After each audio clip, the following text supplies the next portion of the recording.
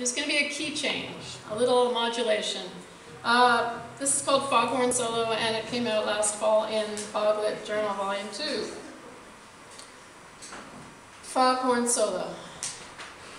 For every sad and wide-eyed boat, I sound my one insistent note, a wild, unseated undertone, its pendant echo, moan on moan. The undertow of gray-tinged grief, the tug toward the taloned reef, the plangent resonance of loss, the clang of concert pitch and toss. That so much line is blanched away from banded blue to ghosting gray. That so much music's dulled to drone, fortissimo but monotone. And if there were no mysteries, no unconducted symphonies, then, as the foghorn soloist, I and my entry would be missed. And if the play of sunshine broke the fog bank into wisps of smoke, that azure view were heaven for some, and yet my voice would then be dumb.